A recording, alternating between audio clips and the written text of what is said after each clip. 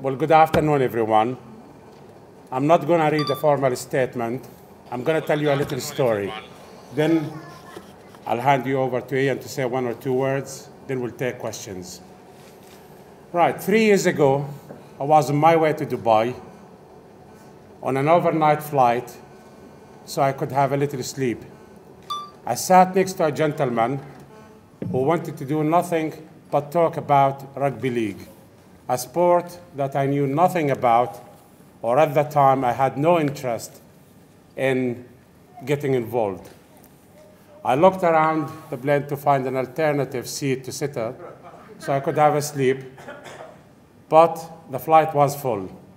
The gentleman I sat next to is called Nigel Wood, who happened to be the chief executive of Rugby League. Became friends, invited him to racing a couple of times. Then he returned the compliment of inviting me to a rugby league match, which happened to be the grand final at Old Trafford. Now, went there with my family, and I genuinely, thoroughly enjoyed it. Here's somebody who's never been or never wanted to get interested in the sport, and once I've experienced it first time, I thoroughly enjoyed it. To the extent where I rang Nigel a few months later and I said to him, "Can you invite me again?" And he arranged for me to go to my local club or team, the Saints.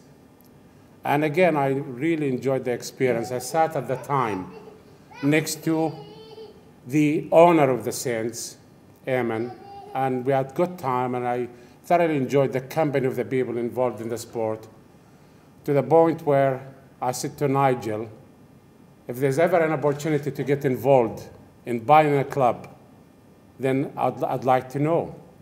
Marwan, I guess you're a happy man that now the deal's finally gone through and you're the new owner and chairman of Salford City Reds. I'm absolutely delighted, to be given the opportunity to own a giant of a club and to be on this journey that is going to end up with winning trophies.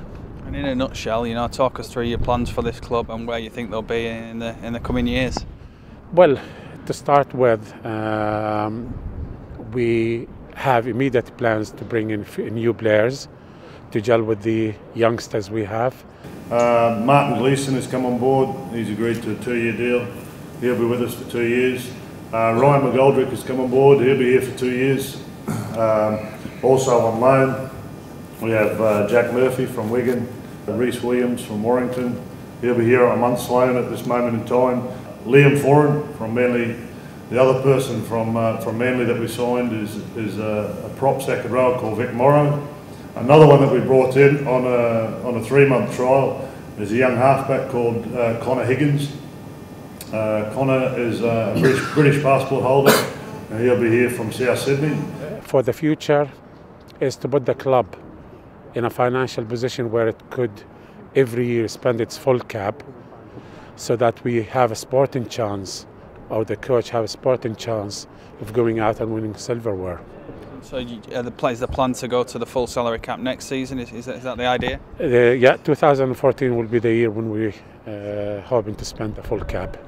And I believe you're already looking into recruitment plans for them as well. How far can this club go, and what calibre of player do you think you can attract here to the Salford City Stadium? Well, there's no reason why we can't attract the best calibre of players out there. Yeah, and we've already, Graham Lowe and Phil already made a long list of possible players that we could bring in.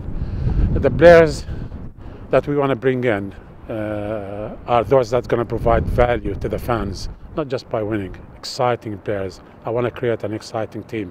I'm over the moon that that the security of the club's sort of been sorted out now, and obviously having a new chairman, a new owner that's very ambitious about what he wants to do and where he wants to go is I'm over the moon with that, because at the end of the day I'm a winner myself, so it can only be good for the club, and we can only move forward off the back of it. And undoubtedly there has been some tough times, some tough periods for the club and the players and the staff, but as that all seems to have lifted now, and the focus for once, for the first time in a while, seems to be purely on rugby. Well, we've purely been on rugby anyway, but it's sort of the peaks and troughs of the off season have all been there, and it's been well publicised about how tough it's been for the players and the staff, and I'm just glad for the rest of the staff and players that they've got some certainty about where they're going now. And your first impressions of Marwan as a guy, he seems a good bloke who's got the club and the sport at heart, I guess. He's a genuine guy. He's very ambitious, and he's a winner. You can't get any better than that. Well, today is the start of the journey. I don't know how long the journey is, but I know where it will finish. It will finish with winning trophies and building a side that could maintain its position at the top.